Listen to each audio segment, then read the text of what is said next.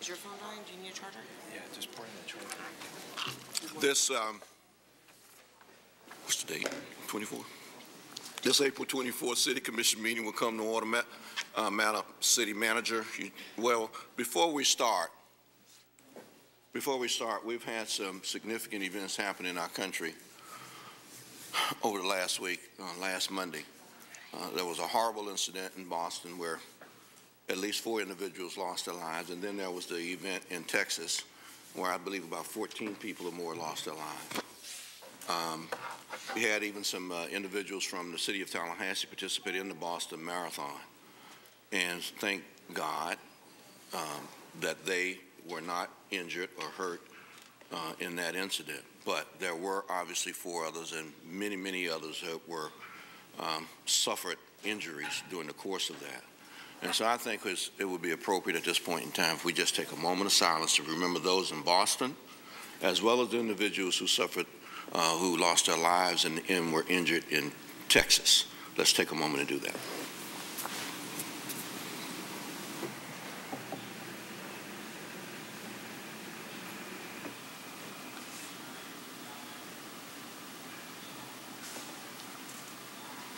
Thank you very much. Madam City Manager. Will you please stand and join me in the invocation?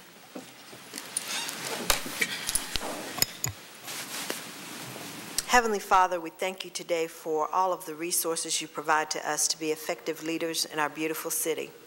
This is the time of year to recognize and give thanks to our administrative professionals. This is Administrative Professionals Day, whose talent and abundance of skills are essential to our multifaceted operations. We count them as blessings as we carry out our daily duties. May our recognition of their work continue to inspire them, inspire us, and all of our staff to new heights of service. In your name we pray. Amen. Pledge. I pledge allegiance to the flag of the United States of America and to the republic for which it stands, one nation, under God, indivisible, with liberty and justice for all. All right. Where are we, Madam City Manager? Any agenda modifications? Good evening, Mr. Mayor and Commissioners. We do have, well, I thought we did. We actually don't have any. I thought it was 1.0 something. I don't see any. We do have a presentation to make, and we don't have any agenda mods. You have some things that have been added to the agenda since your last meeting. Okay. No, I think we're on mods. presentations at this point.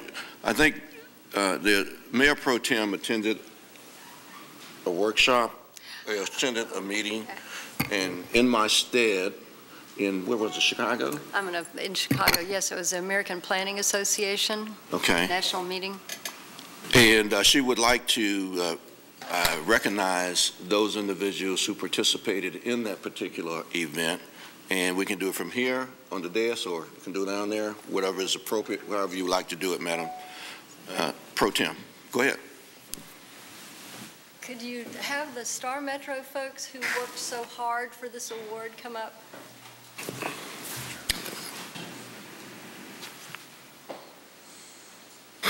Hello, Star Metro folks. Congratulations to our new director, Ivan Maldonado.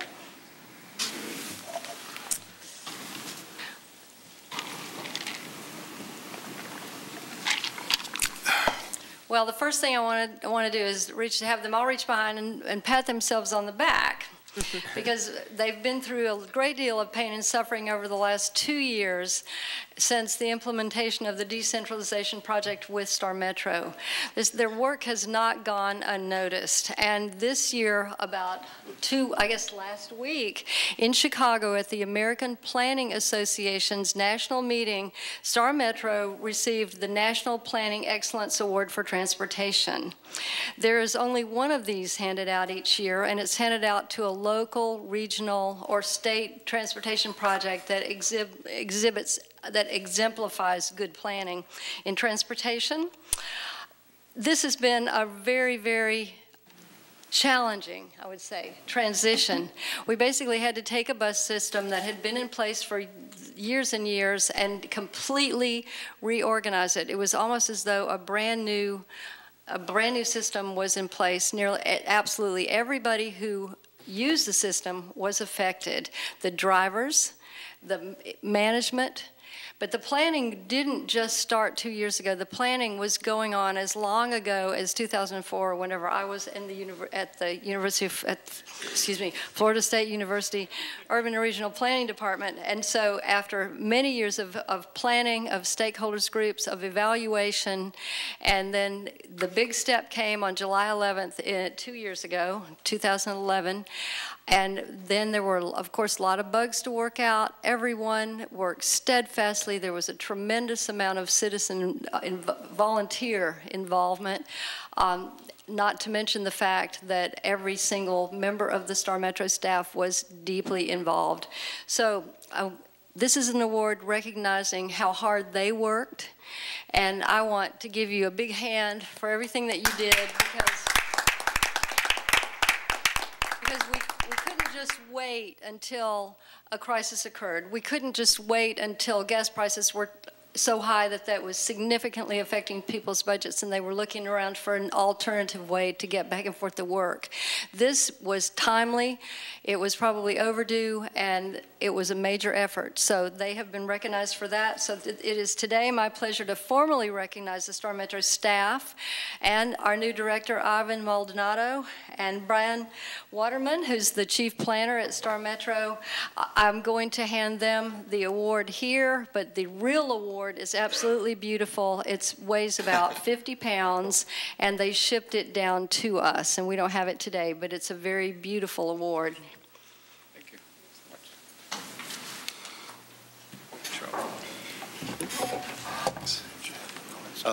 Major Marks, Commissioners, Madam Manager, all the leadership staff and the citizens of Tallahassee.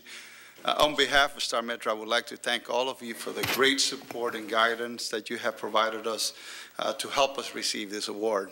We did not do it alone. It took a lot of work from citizens, staff, many volunteers, great leadership from our commissioners, our leadership staff, and we are very thankful for that. Surely the foundation for excellence in transit services has been laid during the decentralization of the system, but this is just the beginning. Our goal is not just to have the best transit system, but also one that meets the transportation needs of our citizens of Tallahassee and those visiting our city. So I really appreciate each and every one of you. Our staff, our planning staff, each of the members that were involved, we definitely have a great team, and I'm very grateful, folks, for all the support and all the help that you have provided and for the work that you do. Thank you so much. Thank you.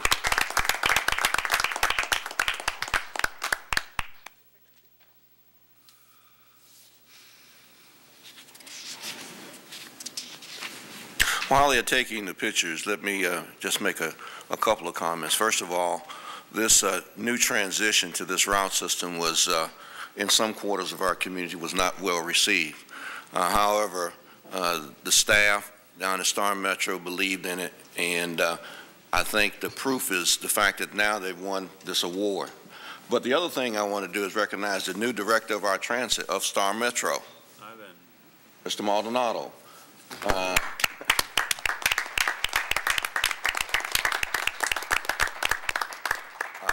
Good luck. Well, it's for a little while, but now he's going to direct Star Metro for us, and we really welcome you aboard, and we look forward to working with you. Thanks, and all you got a good team already, so you can't help but look good over the years, okay? Thank you very much.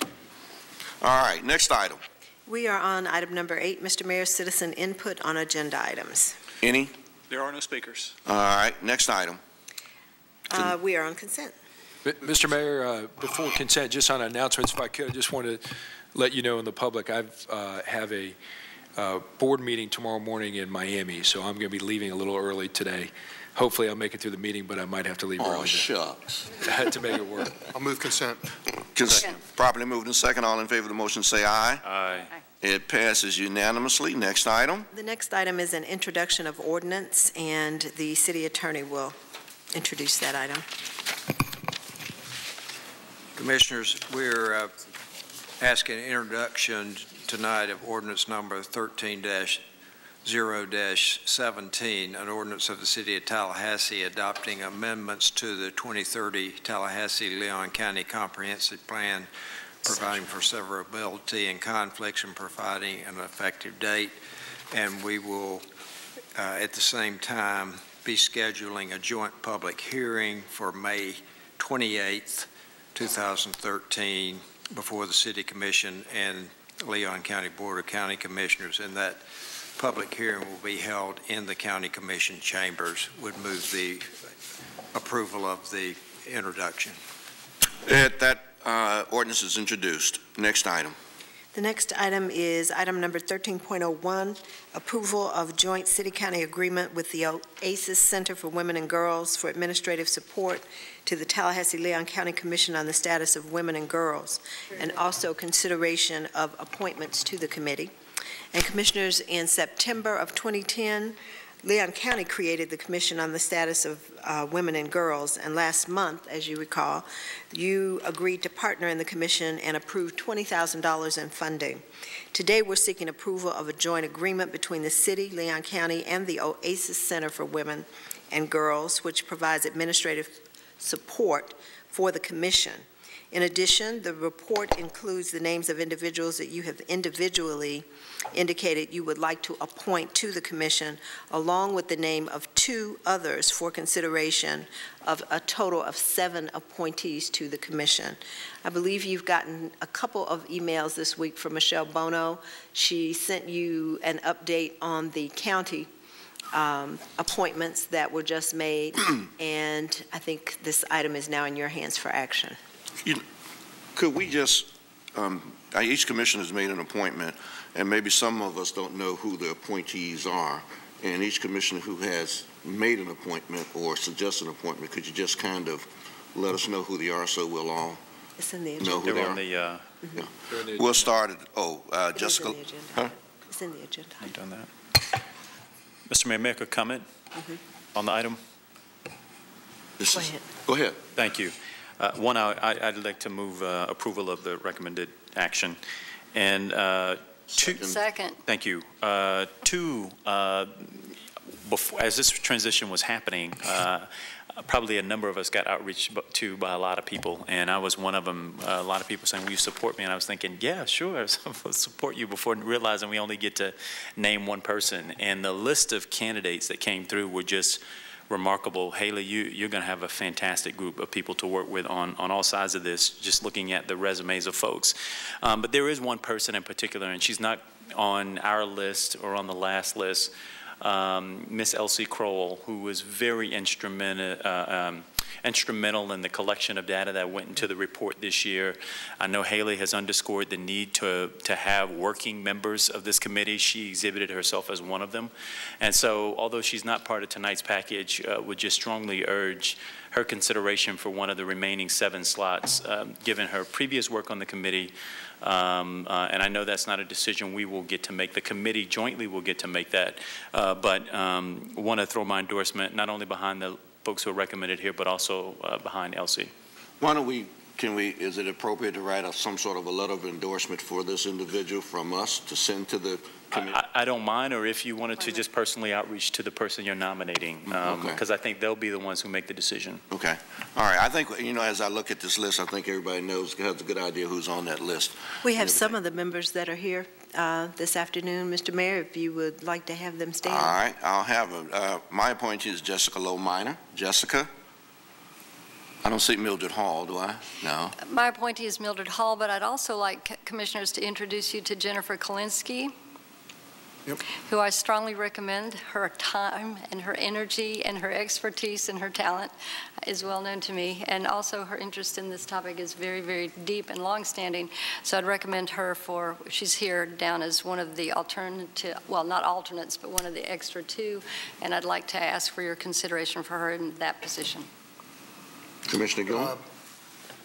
Is that me next? My nomination is for Ms. Julie Moreno, who is new to our community. She is the publisher of the Tallahassee Democrat and has exhibited great interest in this subject matter, and I think will be an asset to the committee. Commissioner Maddox? My appointee was Paige Carter Smith, who served as Executive Director of Florida Voice for Choice. Executive Director of the Florida Democratic Party, was a Golden Award winner in Girl Scouts, and served as Chief of Staff to the Mayor in this government. And my suggestion for the overall appointee was County Court Judge Nina Ashanafi. Commissioner? Mine is somebody that I have a great deal of knowledge of. She's been living in Tallahassee for 40 years. Prior to my joining the commission, whenever we went anywhere, it was a matter of, oh, you're married to Gail Stansbury Ziffer. Her involvement in the community is very, very long and very deep, and her commitment to women's issues is even far greater. And so in my 3.5 years here, it's been the first time I have the opportunity to ask her to serve on this, and she wholeheartedly accepted pending approval of this commission. I didn't know that Gail was born here. I didn't give the background of Jessica Lomine. She is currently executive director, I think it is, of the League of Women Voters, and I think she's working on a PhD that is very, very focused on this particular area as well. So that was the reason why I thought she would make an excellent appointee to the committee. We have a motion and a second to adopt to approve the Joint City County Commission agreement along with the slate of appointees. All in favor of that motion say aye. Aye. It passes unanimously. Thank you very much. We look forward to your work. We really honestly do. Thank you. Before you go, would you please stand, Robin Thompson? Robin is the current chair of the commission, and Haley Cutler is the executive director of the Oasis Center, which will be they'll be supplying the support. And they were between these two women here and their colleagues produced that excellent report that we based our support on. Thank you very much. Thank you all very, very much. We look forward to your work. Okay, thank you. Next item. The next item is 13.02, presentation on the Change for Change program. And Commissioners, I know that each of you are aware of the Change for Change program, whereby city utility customers can make a monthly donation on their utility bill to help address homelessness. At the request of the Quality of Life Target Issue Committee, the city has launched a public awareness campaign in partnership with the community to increase participation in the Change for Change program. In developing the campaign, staff learned that there are more than 550 children in Tallahassee that are homeless, making up 20% of our homeless population in the city. This campaign focuses on the needs of families and children with the goal of doubling the number of participants and the amount of annual contributions. Participants meaning people who pay into the fund.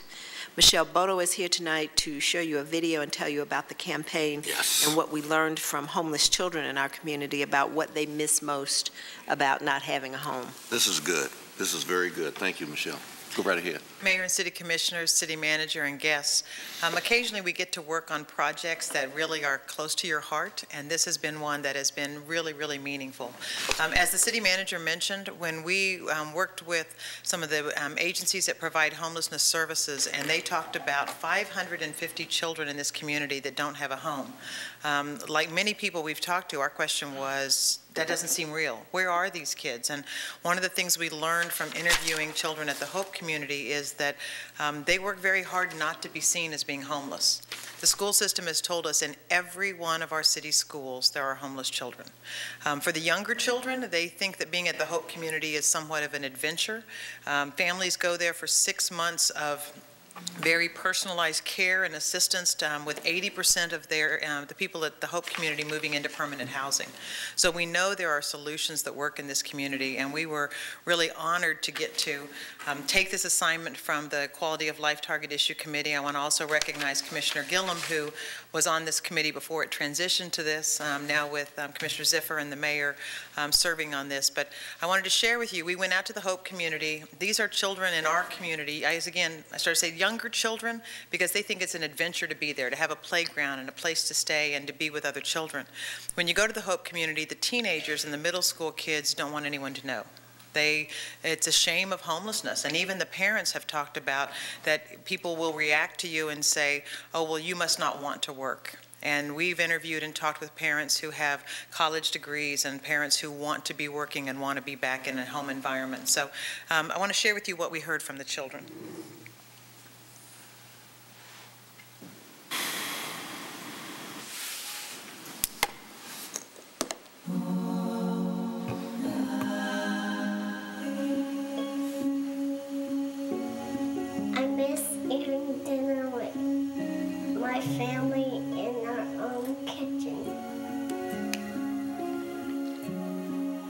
550 children in Tallahassee are missing the simple joys of being a kid.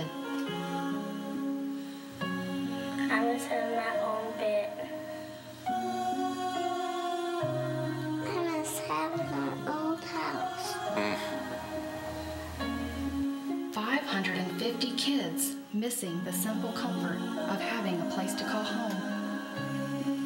Join the Change for Change program by simply adding a monthly contribution to your city utility account. For the cost of just a gallon of milk, you can help all our kids enjoy the simple, extraordinary things about just being a kid. Wow. Pretty powerful.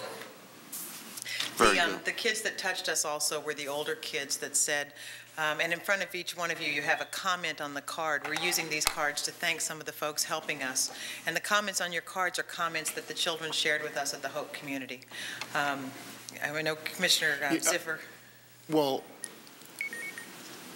your comment earlier about the teenagers, mainly middle schoolers and high schoolers, I don't think we fully appreciate the number of kids that are in our schools that sit next to students that have homes. The one that I have says, when my friends talk about their mom not buying them a new shirt or iPhone case, I want to tell them, get real. I don't have a home, but I don't say anything because they don't want people to know. By contributing to this, and it's not much. You know, you can pick it.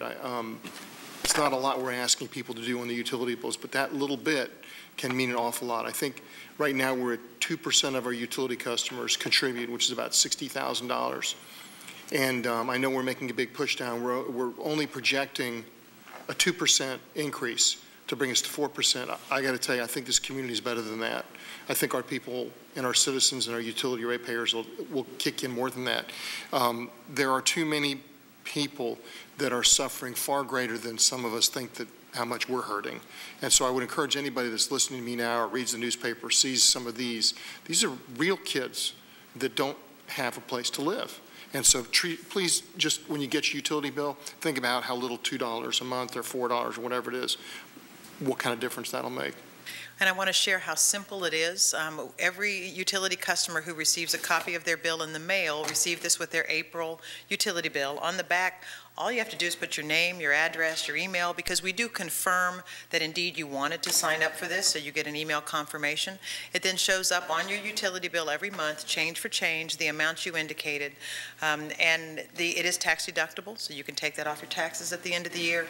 The other thing that's important for people to know is that the city is only the conduit. It goes from us, the agencies, straight to the agencies. The folks that have assisted in the past have been the Hope Community, also Second Harvest. And we asked, well, why Second Harvest? They said when families have to make a decision between food and rent, they pick food. So if we can give them some food and allow them to pay their rent, they can stay in their home. The other agency that I know you're all familiar with is the Capital Area Community Action Agency. They do the same thing, assisting with pressing bills to allow people to stay in their homes and hopefully get back on their feet. So it's very simple. At the direction of the Quality of Life Target Issue Committee, we kicked it off last week. We've had a lot of business, citizen, church, and synagogue involvement, and we're going to every group that will let us get out there and have an army of other volunteers assisting. We talked to the school board last night. There will be emails sent to parents. There will be emails shared with customers. One of the things that when people in the room say, well, what can I do to help? You all each got a nice stack of these. Right. Hand them to friends, because what we find is that people are touched by the program, but then they get busy and they don't make the time to fill out the card. You can go online to talgov.com. It took me about 20 seconds to put this in, and they immediately verify that you have been accepted. Since we launched this campaign last Thursday, we are now up to 94 participants. It's about $6,000, so we're a little over 10% of our way towards our goal, which is to get to at least another 60,000. Commissioner, I know we'd like to get more than that. So we really want to try to engage people. Our media partners have been fantastic. Our business partners, so we think there's a lot out there, and you're going to see, you may have seen as you came in, some of the cutout figures. On the back of each one of them, as you see on the table over here, are more flyers. We're going to have those in the malls. We're looking to take them to Tom Brown, where all the people are out playing baseball. Anything we can do to get the message out of how simple it is to donate a few dollars each month on your utility bill that goes to help families and individuals in our community to get back into homes, especially these kids. Yeah, if I can add, and I wanted to thank Karen Moore for hosting our event, and her company has 100% participation, all their employees, because after seeing this, they all jumped in. And I want to add, and correct me if I'm wrong, if at some point you've made this commitment and at some point you choose not to, you can opt out. Correct. It's not difficult to do at all. And so if now's a good time, I would urge you to do so. Challenge people in your office or where you work or your friends to step up and just do a little bit, because it's going to make a big difference. I wanted to also introduce Carrie Poole. Carrie is our newest employee in the communications department. I have introduced her. People tell me I shouldn't do this as the new Bill Behenna, but you all know Bill was here for many years. Everyone says a nice... What an improvement. Yeah. Okay, well, there we go. Carrie has been a great addition. Her first day on the job, we went and interviewed the children at the Hope Community. So she said, what a job, what a great opportunity. She's going to hand out to those in the audience today one of the forms, and we have a box at the back. All you have to do is check it off and fill it in.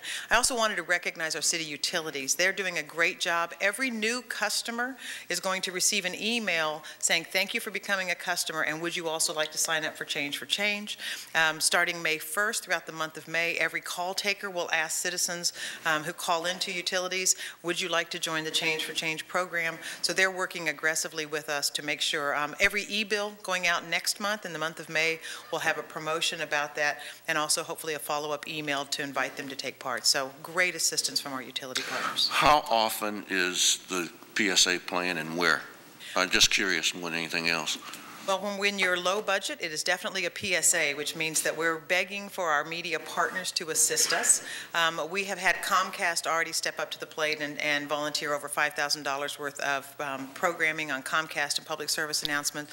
Channel 6, Channel 27 have both received copies and agreed to share it. Several of the radio networks, groupings have also agreed to air we've given them an audio portion. So we've had great support from the media, and we think really the icing on the cake is the personal ask, and we're really trying to work that also with Rotary clubs and civic clubs as well. I mean, two other comments I'd like to make. First of all, this fits hand in hand with what we have been trying to do in the homeless community. I guess a couple of weeks ago when we had our meeting, I asked Susan Porshoy, how do we really address this, the homelessness issue, and what is the best way, because obviously we've been trying for the last 10 years or so to really make a dent. We have made some progress. And we have made a lot of progress, as a matter of fact, but not as much as we all would like to. And her response was a very simple one.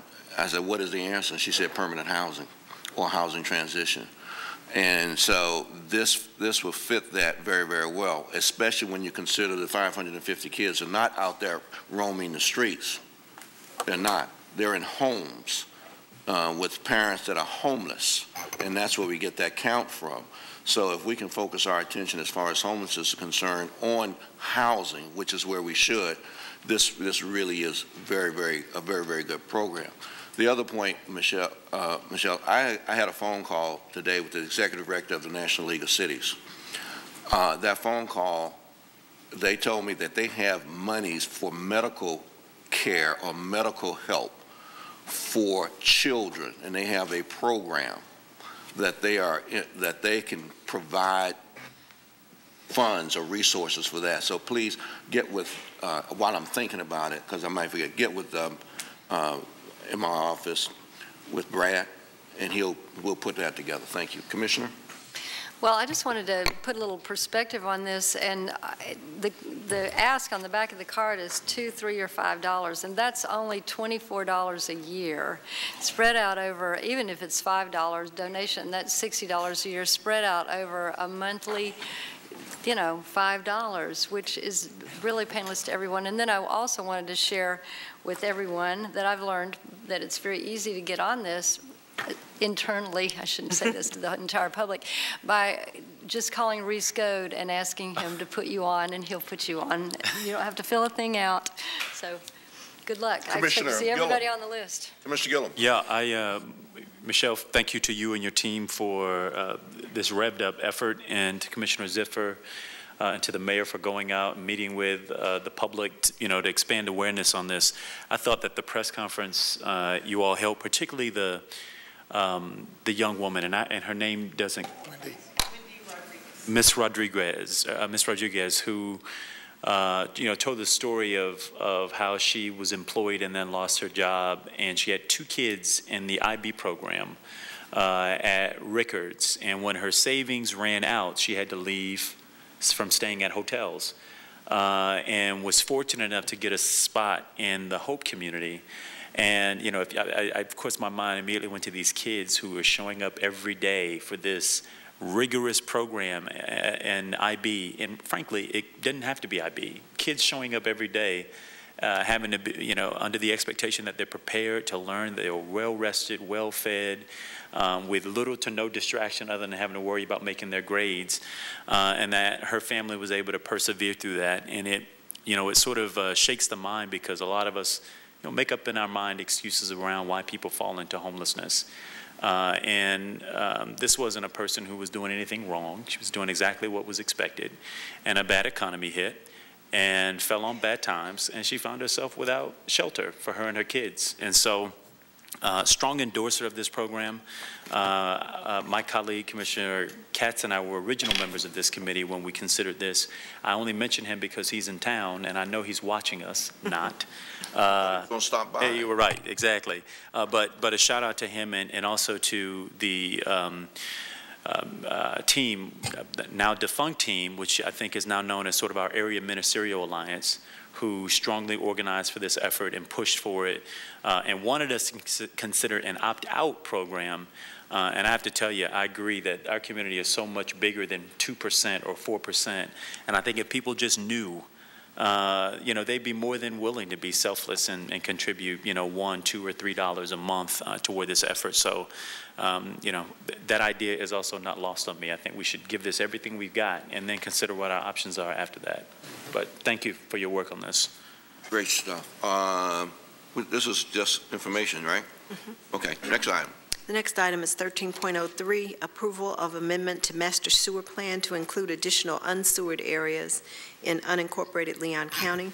Commissioners, this item is seeking your approval of an amendment to the city's master sewer plan. In February of 2010, the Commission approved the 20-year master plan, which, in addition to other components, included an evaluation for servicing unsewered areas within unincorporated Leon County. As required by the City-County Water and Sewer Agreement, the approved plan was sent to Leon County for review and approval. The County Commission approved the plan contingent upon it being amended to include additional unsewered areas in the county. There is no fiscal impact to the city to include these areas in the master plan. The original plan approved by the Commission reflected an infrastructure investment plan of approximately $28 million over the 20-year planning period. I see that Blas is here, and I also see that John is here, and I was told that John had to go to another meeting. So I'll move the item. Second. Okay. Properly moved and second. All in favor of the motion, say aye. Aye. Aye. It passes unanimously. Commissioner Maddox is not here, but it still passes unanimously. Go ahead. Next item. All right. 13.04 is a discussion of a 2-year extension to option agreement for sale and purchase with the McKibben Hotel Group. And Commissioners, in 2008, the city entered into a series of agreements with the McKibben Group, the hotel group, for the development of the Floridan block on the southwest corner of Monroe and Tennessee Streets. Included in this action was a 3-year option agreement to allow MHG to purchase the .63-acre corner parcel, which is identified as parcel A in your agenda materials, for construction of an office building. In 2011, the city granted a 2-year extension to this option agreement. MHG has requested an additional 2-year extension at this time to carry the option agreement to April 30th of 2015. Staff is recommending the additional 2-year extension with certain terms and conditions. I think you've been briefed on this item, and Michael Parker can provide a short overview of the recommended terms and conditions for the extension and to answer any questions. I'll move the item. Second. Question. It's a question too. Go ahead, Commissioner. Yeah, could you, if you don't mind, just going over into the public record what the moderated criteria are and whether or not there are any additional payments expected to the city for the continued reservation of this land? Well, I'm glad you had the opportunity, because there's one modification to the terms that are in your agenda item that I want to discuss, and that is what we're proposing is the 130,000. Take a step back. Just for purposes, you understand that the agreed upon option agreement would have them purchasing the property for $1.3 million. They have put down a $130,000 deposit. Subsequent to us sending this agenda out, and they contacted us and asked us to reconsider whether we could allow that $130,000 deposit to be applied toward the purchase price if they, with the agreement that if they did not, then it would be forfeit during the term of the agreement. Staff are prepared to recommend that or add that to their recommendation. That's the only change to what you see in your agenda item, where we said that it would not be carried over. The second condition is that they will continue to have to lease from the city the parking spaces, or pay lease payments on the parking spaces on Parcel A that they are currently using until such time as they close on the property, the option agreement expires. And thirdly, that the option agreement will contain milestones that will identify steps that they have to take, that we can track to show that they are in fact taking due diligence during this 2-year period to move forward so that they can close on the property. So the initial $130 that was paid on the site, I sort of received that as a reservation on the land. How did you all consider applying that $130? I'm not sure why we would carry that any more forward beyond the 5 years that we've already had on it. Well, the $130 was based on 10% of the purchase price, and so they have suggested or requested that we consider that the value of the property has not changed substantially since the time that they made the $1.3 million that was originally price was set, and I've confirmed that with our real estate folks that that's still a fair price. So they're asking that if they close, that we would allow that $130, which they have already paid to the city, be credited against the purchase price. So the updated appraisal puts the value of the land at what? Well, we haven't done a new appraisal, but based on the most recent transactions, and I talked with Mark Bedoin, the price that we're talking about per square foot on this at the 0.63 acres at $1.3 million is still a fair market price. The appraisal on this was done in 2006. Property values were probably reaching their highest point in the downtown and then depreciated and now moving back up again. So that's still considered, based on recent transactions, to be a fair market price. Despite the new development that's going on catty corner to this lot? Well, yes, sir. So I would be prepared to support the motion without this change to it, and reserve the opportunity to negotiate that at a later point. And I assume the motion that's made didn't include this application of the $130 toward the purchase anyway. It was just continuing the reservation of land for 2 more years. No, the recommendation did include, what was the recommendation related to the $130? Not the one on the item, not the one on this agenda. I modified subsequent to that. Our staff's modification of the recommendation would be to allow the $130 to be retained, or a non-refundable deposit, which could be used for against the purchase price if they close within the extended option period. And it's right now what you have in the agenda item is silent on that issue. It doesn't say one way or another. Actually, what it says, our original recommendation was that money would not be carried forward and allowed to be applied towards the extension of the option agreement. So can you explain why you had that position originally? We met when we met with the property owners. I mean, our original intent was that the 5 years had expired, and so that the good faith money would be forfeited. The property, since then, they have come and talked to us, and our primary motive behind this is to get the property developed. Sure. And so they've indicated to us that they believe that if we don't allow them to apply this towards the purchase price, we're essentially increasing the purchase price by 10%. So if we allow them to use the $130,000 deposit if they purchase the property, then we'll receive the original $1.3 million that we agreed upon. If they do not close within the 2-year period, it is then we retain the $130,000.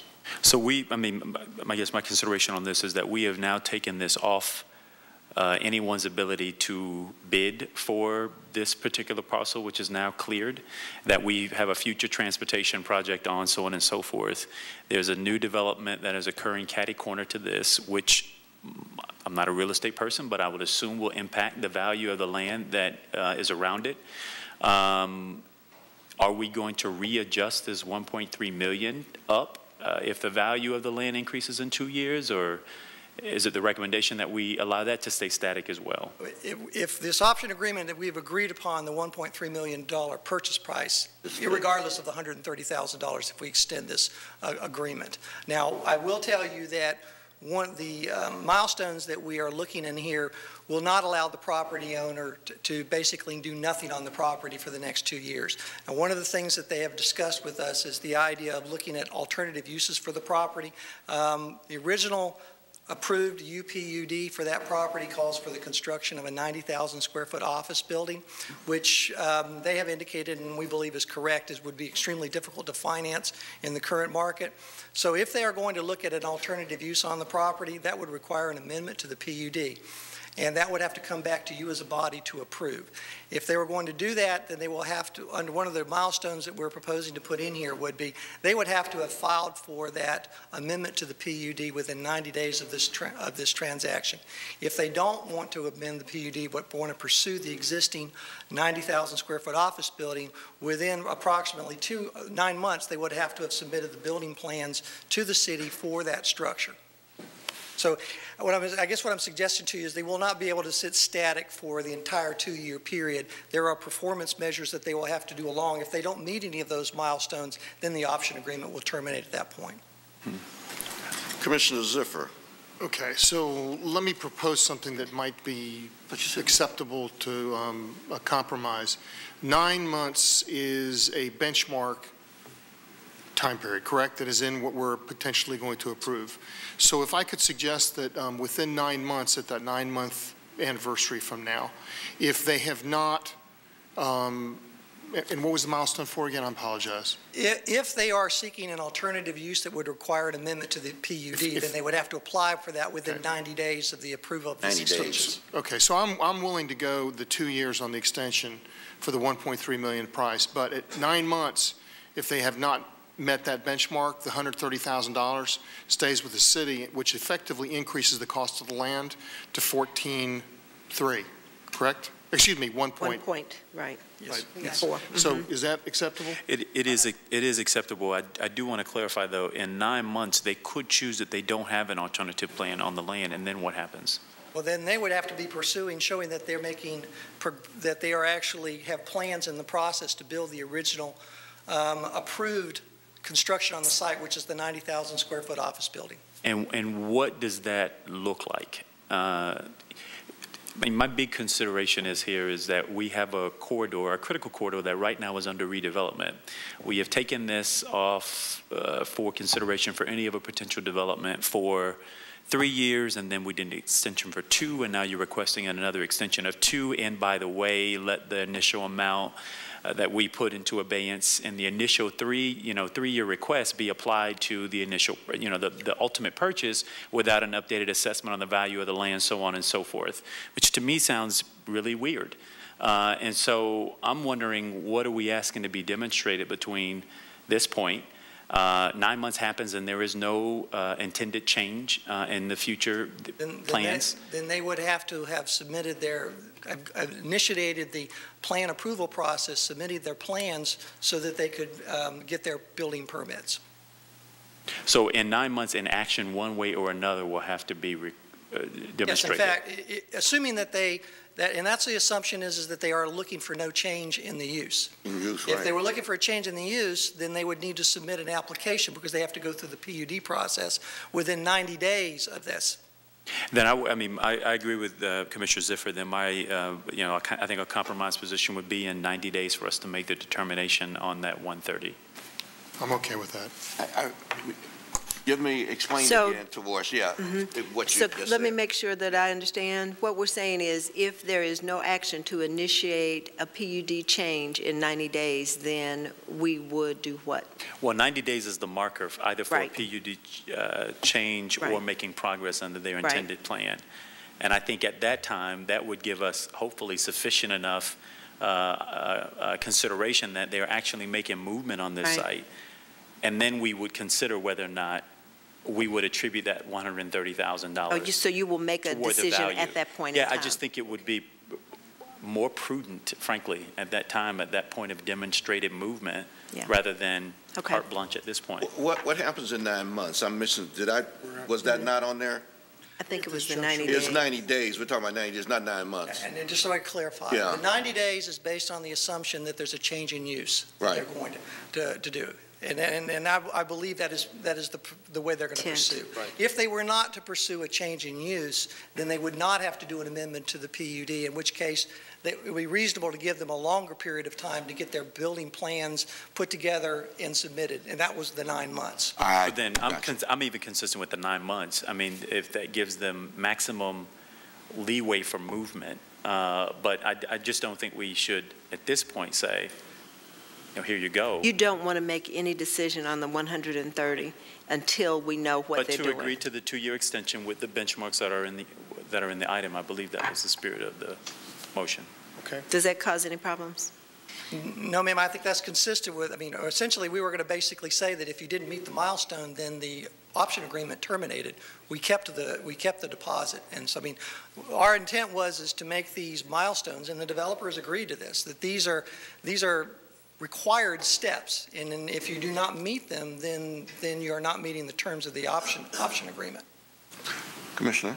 So it sounds like there's not a lot of support for the $130,000 being applied to the purchase price. The question is whether that is allowed to go forward when we do act on this. The city attorney has indicated that he thinks we have everything in place that we need in order to enact the recommendation as just discussed. Okay, all right, good. Just wanted to clarify that a little bit. This troubled me from the very beginning, this extension, because of what you said, Commissioner. We did 5 years, and we did 2, now we're doing 2 more. We did 3 and 2 and 2. Yeah, and now it's another extension. What really troubles me is the comment, what troubles me is the comment of a potential for a new hotel on that site. I'm not a hotelier, I'm not a person that can evaluate the best and highest use of property, but that seems to be, intuitively, that seems to be not a good idea. You're going to build it next to the Aloft, and you're going to put another hotel. And then on top of it, I don't know if this will be the case, what the quality of the hotel is going to be put on that corner. That troubles me. And see, what we have now is, if they want to change the PUD, it appears that they'll change the PUD for a hotel. I don't know if they're going to do that or not. But that's what it appears they're going to do. In 90 days, we're going to get a request to change the PUD to a hotel. And I have to say up front, that does not sit well with me, okay? That is a signature corner in this community. And we need to think what is the highest and best use of that signature corner. And maybe a hotel is there. Maybe that is a hotel. But it troubles me that we would put 2 hotels right next to each other. And that's what this amounts to. And we got the other hotel down there. I don't know how that affects the market or whatever the situation might be. But I'm willing to go along with the extension with the understanding that, that PUD comes back before you. I know it comes back before us, and I will have additional comments at that point in time, depending on what the change to the PUD is. Commissioner Miller. Michael, could you elaborate on the parking situation and what an eventual movement forward on the part of the McKibben group would mean to us in terms of parking? Yes, ma'am. And just briefly, originally, when this package was all put together back in 2008, when the office building was to be purchased, part of that, in order for that parcel to be developed, we will need to be a parking structure will need to be placed on the surface parking lot, which is owned by the CRA immediately behind the Aloft Hotel. So part of the entire development package will be, for the development of that site, will have to come back to the CRA for how their participation would be in helping build a parking structure on that site. So right now, under our current lease agreement, we're required to provide 128 parking spaces to the Aloft Hotel. There's 103 parking spaces currently on that parking space, on that flat parcel. So if we were to put another use on the parcel A, we would have to basically come up with another 25 parking spaces approximately on that existing surface parking lot. Reality is whatever development goes on that corner is going to need parking as well. Right. And the assumption is that whomever we're developing or we're working with on that, they will be part of the negotiations, and they will be leasing parking from the CRA as the Aloft Hotel is right now, and that'll all be part of the funding scenario that would go into actually financing the construction of a parking structure. Commissioner Gillum. Yeah, when this does come back, if there is a proposed change, I would suggest bringing back what some of those original agreements were between us that really spurred some of the incentive around this development. I remember this sort of the conversation like it was yesterday around not trying to incentivize stuff that was going to naturally happen. One of the things that was appealing about this when it initially came through was the facade sort of being a little bit of a monument, not a monument, but certainly a replica of the old Floridan building. The piece that faced the intersection was, very attractive. I mean, there were pieces of this that made it seem very different in signature for the location.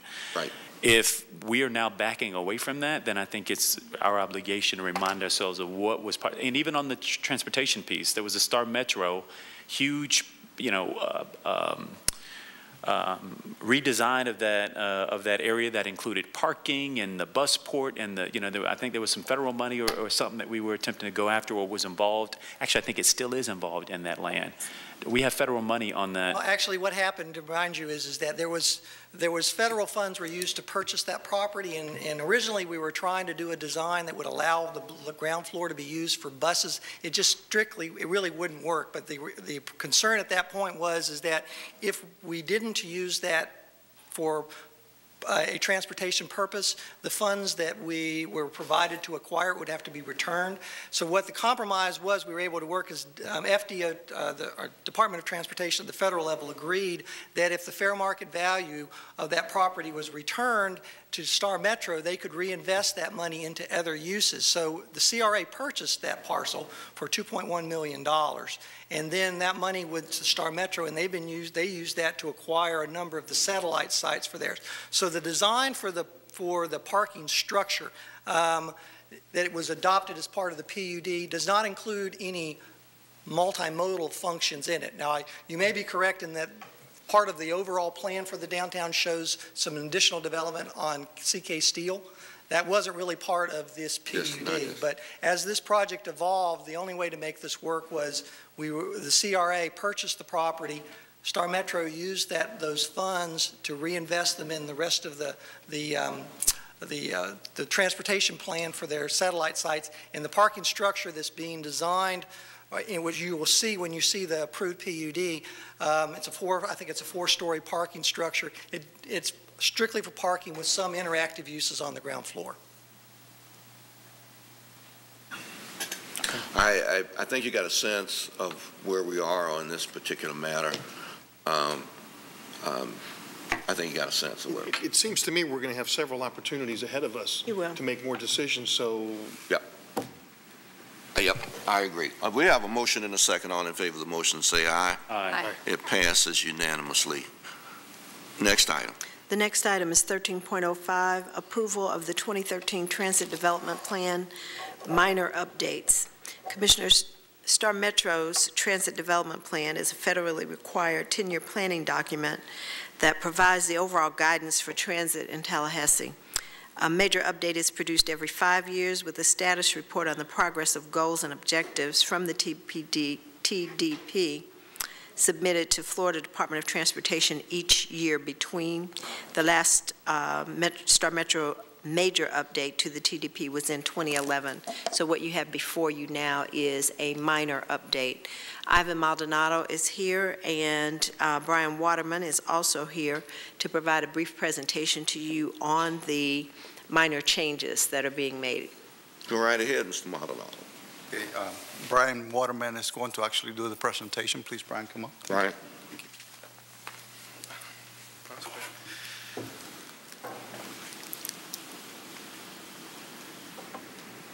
Again, good afternoon. Brian Waterman, Transit Planning Manager, Star Metro. This is the annual update to the Transit Development Plan. Briefly, as a city manager, and update on is a federal and state requirement. We do a TDP every 5 years. This is the interim minor update we have to do annually. We have to do this in order to get our state block grant funds. The approval now, we'll come back, we'll do another approval in June for the block grant, and then all goes as one package to FDOT for their release of the block grant funds in September. Let me ask a question on that. Is this part of CDBG funding or not? This is DOT block grant funds out of the state transportation program. And it goes to the state and then comes to us? Then comes to us as part of our requirements. But it goes through the state? Yes. DOTs? Yes, and the project we identify in our TDP both make it to the local, our local priorities. It also goes on to the CRTPA Regional Mobility Plan and to the State Transportation Improvement Program. So if we ever decide to do new service or new expansion areas, if we want any sort of federal or state funding, these projects must be identified in our Transit Development Plan. Let me ask one other question. When it goes to the state, Ken, and the federal government is going to give some block money to the state for this, correct? They give us a block grant which comes to us for operating assistance. That general operating assistance this year's about $1.2 million. But it's a block grant that goes to the state of $1.2 million for whatever. Yes, it's a larger amount that goes to the state that's divided amongst the various districts, and from the districts it comes to us. But yes. What I'm trying to figure out is the amount that comes to us. Is it designated at the federal level, or can it be changed at the state level? It's designated at the state level. It's formula funds based off our ridership, based off our mileage. It's a lot of calculations that go into it that's just allocated based off the size of our agency. It's not something we can lobby to ask for a more or less amount. It's dependent on how we operate and how big we are. It's a formula fund. Okay. All right. Thank you. Okay. Again, this is just an update from the last year where we talk about projects we've added, deleted, or progress on what we've done so far. And we also include a fare box recovery ratio, and for the record, our fare box recovery ratio is one of the best in the state at 30%. The typical average fare box recovery ratio is about 15 to 20%. So we are doing really good, and largely attributed to our partnerships with FSU, FAMU, and TCC, and the good ridership we do have. Completed or in progress, the alternatives analysis. We talked about the state of target issue. We come back possibly next month to move forward on the alternatives analysis. The consultant has been selected. Of course, we have, back in December, the City Commission acted, back in November, the City Commission acted to accept the grant to extend our service later into the evening. We have done that as well. We've also acquired the electric buses, and they'll kick off this summer. As for, and we also are in the process of installing very large fans at CK Steel Plaza as part of the rehab there, which will help lower the ambient temperature and make the wait a much more pleasant experience in the heat of summer.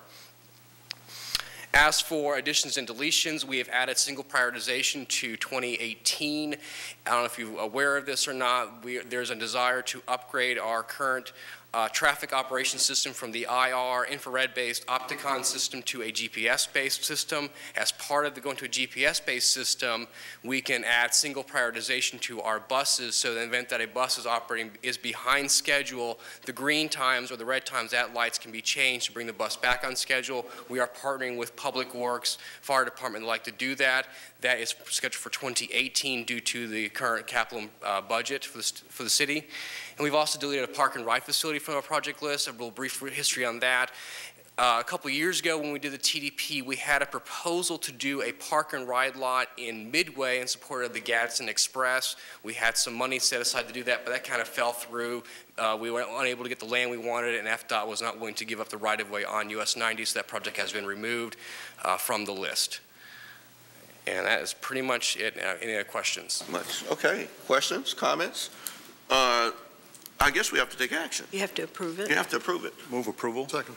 There's been a motion and a second. All in favor of the motion to approve, say aye. Aye. It passes unanimously. Next item. Next item, Mr. Mayor, before we go to unagended speakers, I would like to ask Raul Lavin to come up and make a quick presentation that he'd like to make. He didn't know I was going to say it this way, but he knew it was coming. Oh, he knew it was coming. Yeah. Thank you, Madam Manager. Good afternoon, Mayor and Commissioners. Just want to let you know that today is Kathy Davis's last City Commission meeting. She is retiring after 25-plus years with the city and moving down to the Orlando area. So today's her last meeting, and actually Tuesday is her last day with the city, and we'll be having a reception for her here at City Hall at 2 o'clock on Tuesday. Where's Kathy? Is she There here? she is. Stand up, Kathy, so we can. Okay.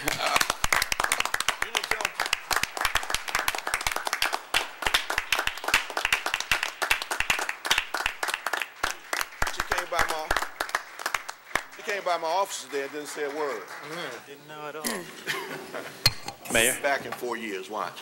Some of you may recall that Kathy's husband, Sam Davis, was the director of our gas utility, and Sam moved on, how many years ago, Kathy? 5 years ago, to Central Florida, where he's the director of the Apopka utility there. They have been in route, Kathy going every week or every other week, driving back and forth. And she has told us about 3 different times that she was going to retire because she could and make that move. And we look up and it's been 5 years. And so she actually is going to make that move now. We'll let that one go, Kathy, for that reason. That's a great reason to retire. Okay, thank you. Commissioner. Yeah, I was going to ask what was going on, but your motivations are clearer to me now. I completely understand. Well, just a quick salute to you, Kathy, who has helped this commission engineer some of its ideas around local hiring practices. Kathy's been very nimble, particularly during the tough economy that we've been through, with really trying to take our vision at the commission level of really getting deep in this hiring local, and has created public policy that I think helps to stand this test of legal push and also represent the deep interests of this commission, and so much more. But just want to say you are way too young to retire, but we will absolutely miss you here. Thank you for your work. Thank you, Kathy. Thank you. Next item. We are on unagended speakers. Are there any? There is one speaker, Mayor, Irwin Jackson. He's the only speaker. I think he knows the rules. I may have a second. Okay.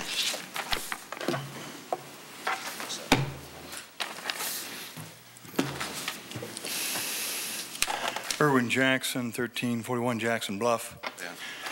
Commissioners, City Manager, a couple weeks ago, Commissioner Maddox tried to convince the public that information I have shared with the Commission about John Marks was simply not true. I was also accused of crying wolf, quote unquote, and that no one was listening. This Commission has for too long continued to support John Marks by remaining silent in the face of overwhelming evidence regarding his self-serving actions. The Florida Bar is listening. The Florida Bar informed me on April 10th, 2013, that after months of monitoring Mr. Marks, a formal investigation has now begun. The letter I've just passed out to you, I'd like to have placed into our public record. I would ask the city clerk to certainly follow up with that. Mr. Marks, can you share with the public why the Florida Bar has opened this investigation? It seems you will have another opportunity to explain to the public why your statements to the judge during your ethics trial do not agree with the written documents or your public statements. Justice moves slowly. However, 8 members of the Florida Ethics Commission did not believe Mr. Marks when he stated he was unaware that Honeywell was a client of his law firm. Judge Stevenson ignored a signed document by Mr. Marks where he admitted that Honeywell was a client of his law firm. Instead, the judge simply chose to believe Mr. Marks' verbal testimony. Mr. Marks, at our last commission meeting, you asked if I thought you had perjured yourself during your ethics trial. I know that you lied to the public or Judge Stevenson or both regarding your relationship with Honeywell. It seems that the Florida Bar has questions regarding the accuracy of some of your statements. Therefore, I would suggest you ask them whether you crossed the legal threshold for perjury. In closing, I do not believe an incumbent mayor has ever been investigated by the Florida Bar. It is truly disappointing that our local newspaper does not recognize this unfortunate action as newsworthy. Maybe they're right. The Florida Ethics Commission investigated our mayor, now the Florida Bar, and we continue to wait for the FBI to complete its work. So what else is new? Thank you very much. You know, I actually can. I just wanted to point out, my wife and I are going to be MCs this Friday night at Clayman Plaza. It's a fundraiser. Go right ahead, Mr. Marks. I'd love to hear your question. I would love for you to sit down, please. Oh, I thought you said you had a question for me. You may sit down. Okay, thank you very much. Hope Community, a fundraiser for the Hope Community. We discussed earlier today the need to support our Change for Change program in our utility to help a lot of our homeless children. And the Hope Community is a big part of serving the needs of the homeless community. So I would urge anyone that can come to the Fish Fry Friday night, please do so. Hopefully we'll entertain you to some degree and raise some money and do good things. Well, Thank you. I know if The Gil's great MCs. So, Mr. Mayor. We do have one other I speaker. only have one speaker at the time, but I do have a second speaker. okay. Oh, We do have a second speaker. You know, it really is tempting to respond to Irwin Jackson, but it makes no difference. So I won't.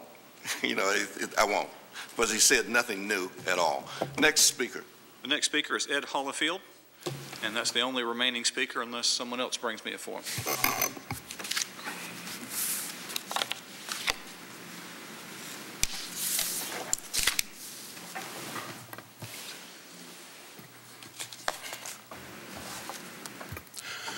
Ed Hollifield, 4032 Longleaf Court.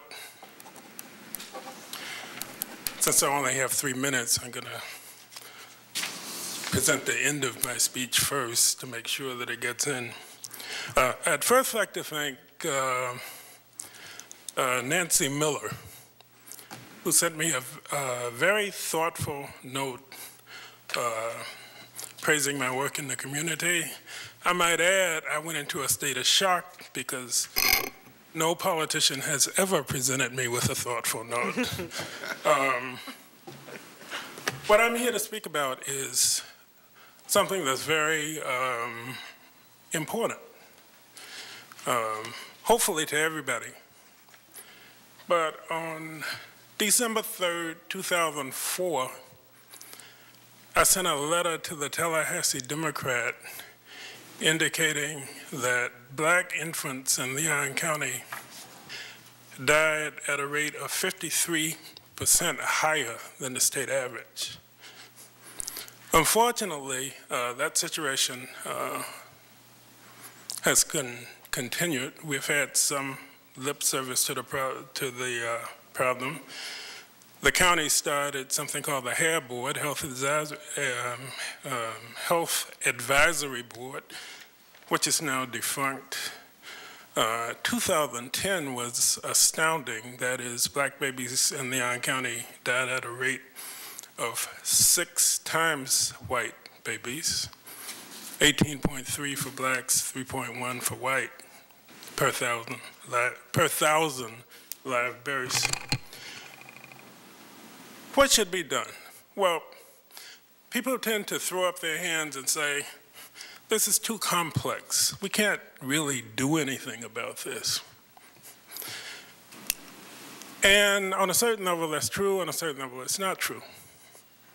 There are some very simple things that could be done.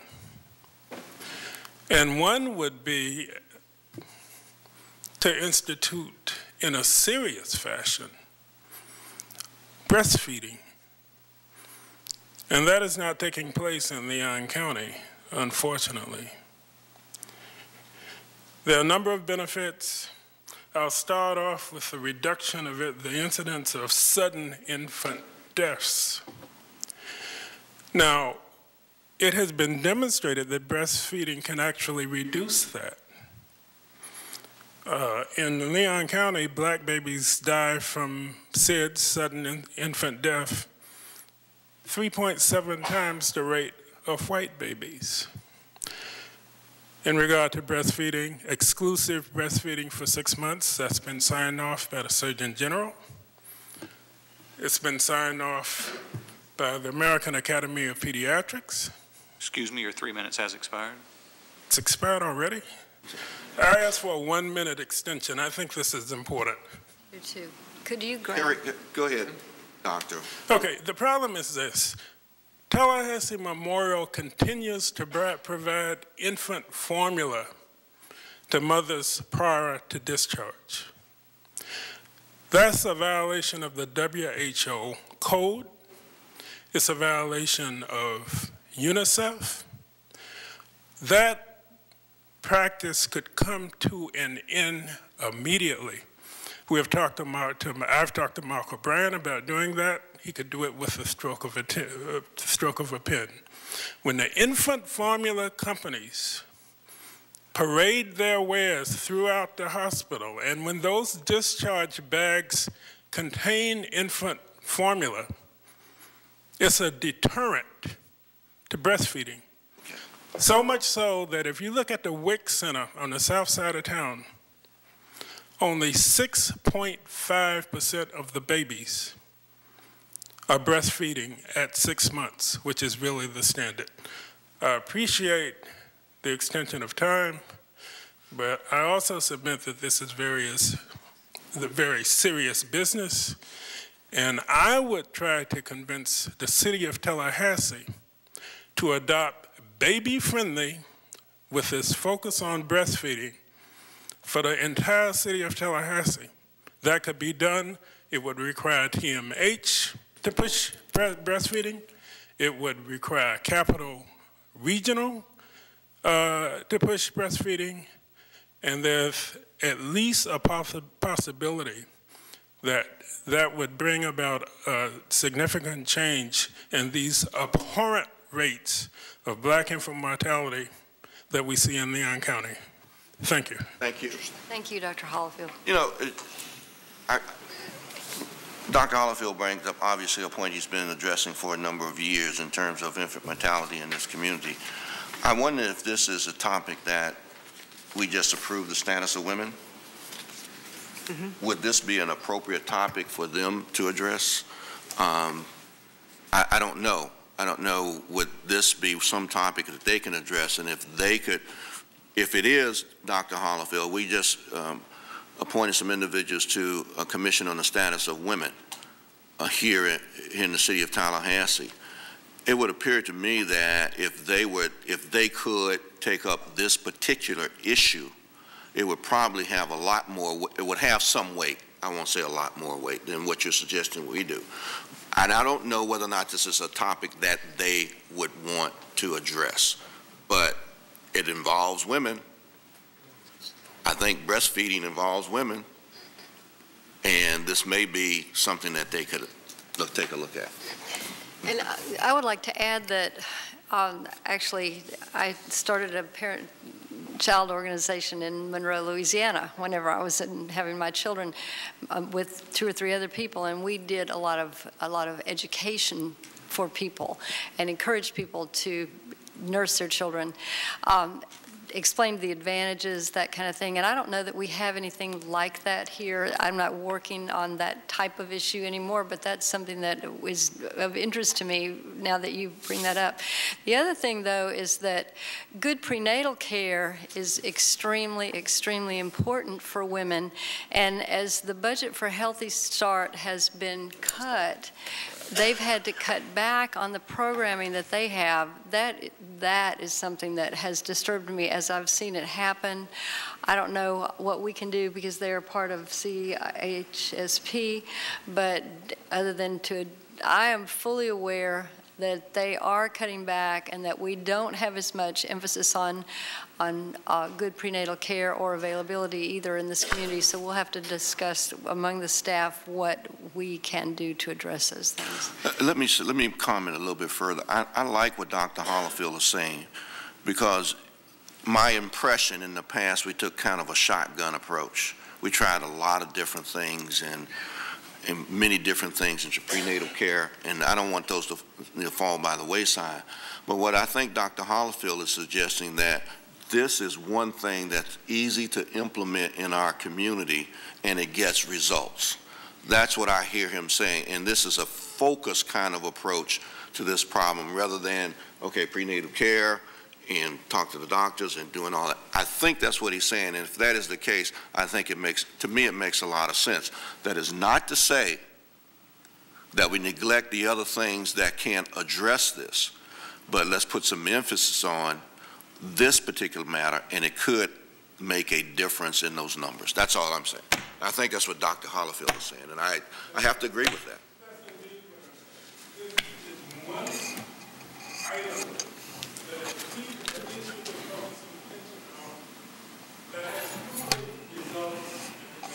Okay, all right. With that, we're on Sharon about Commissioner. Chairman Rodriguez. Well, one, on Dr. Hollifield's point, this issue does seem so big, and it's often difficult to pin down what the substantial contributors are. And it seems like he's taken the right approach by talking to the hospital. I mean, we don't come across many babies through the services we provide directly from the city, but the hospitals come across practically all of them. And so if there's some sympathy toward this issue at the hospital level, I mean, I think that's incredibly powerful. Mayor, I also like your suggestion around seeing whether or not this is something the Commission on Women's and Girls might be interested in picking up on.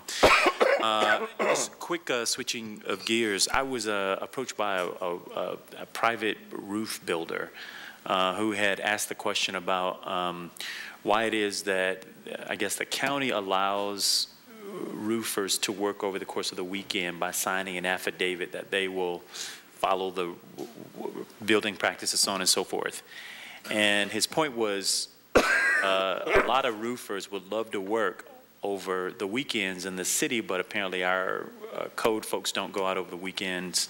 And so they would, or we have a prohibition on that or something along those lines. So I bring that up only to see if we can explore that question. Manager, I meant to bring it up to you earlier today, but it just hit me again while we were sitting here. I don't know what the dynamics are around that, if it's restricted to the roofing folks or if this is something more broader about I'm not aware that we have any.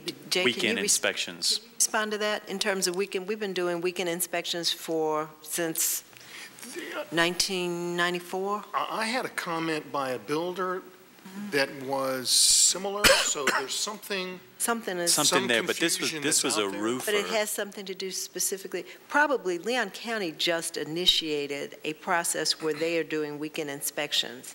And maybe he got it wrong. He did say the county has been doing it for a long time. No, the county just started doing it. We have been doing it for a long time. Will you elucidate it? And that is correct, Madam Manager. We actually have had a program, I think, since it is 1994, and we've adjusted the fee for that program over the years. I think the last fee adjustment was in 2004, if I recall correctly.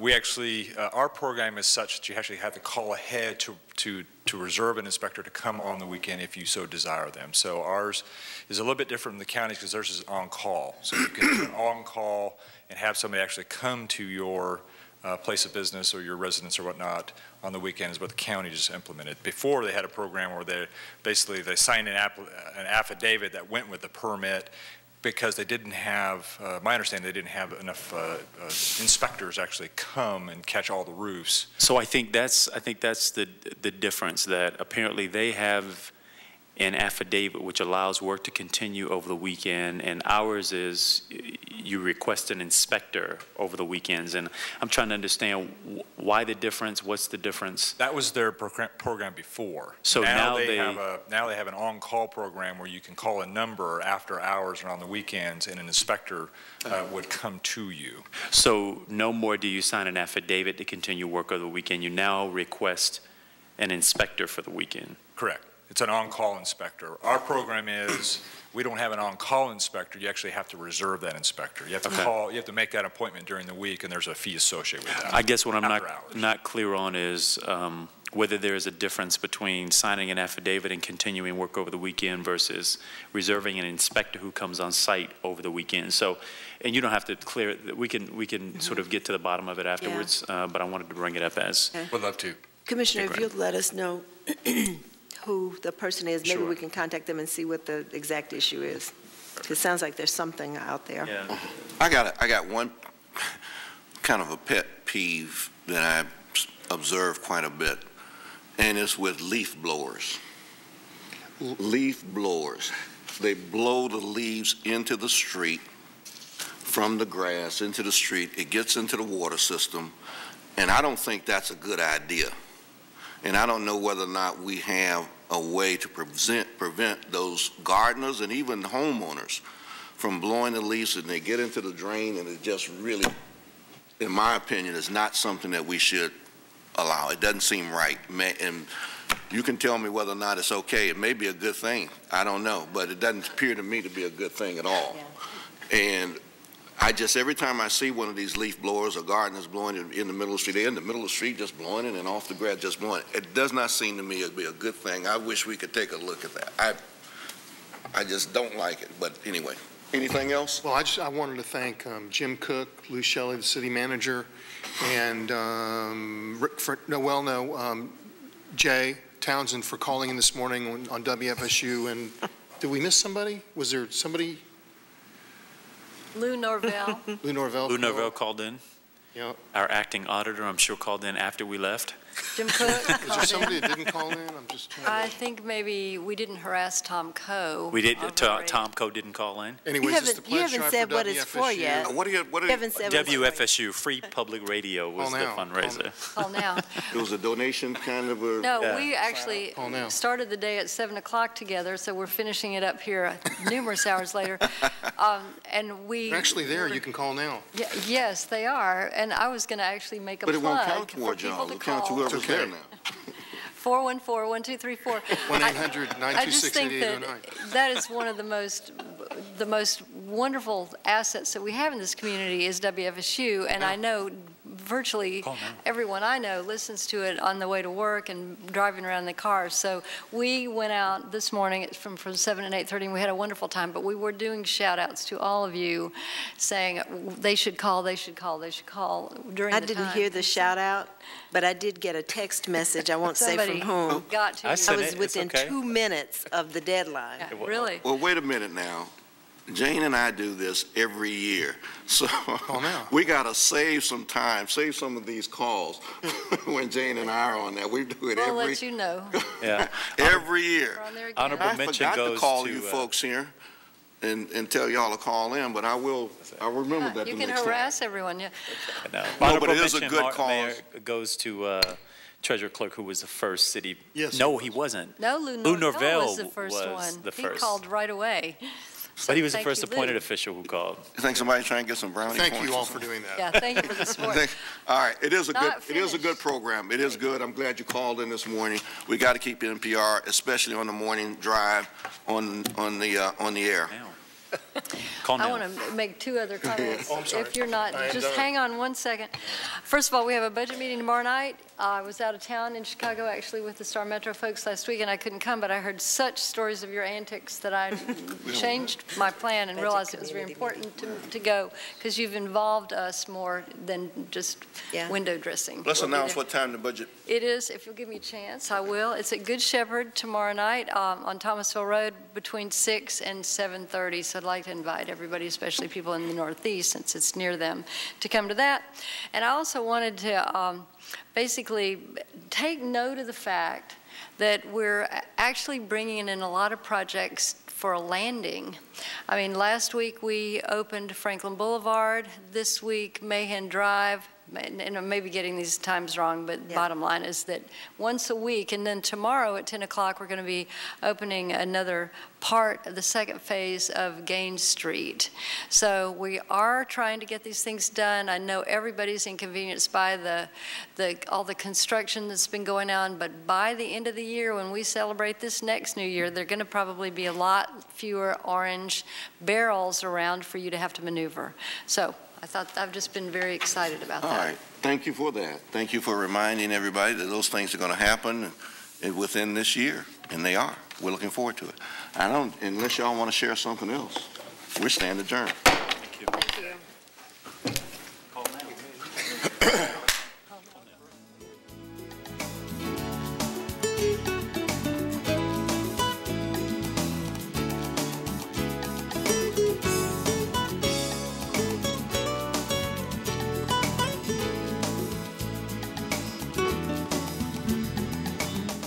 Must have been in a supervisory capacity, a master's degree in engineering, or an MBA degree combined with an undergraduate degree in engineering may be substituted for 1 year of the required experience. or an equivalent combination of training and experience is acceptable, provided that the applicant possesses registration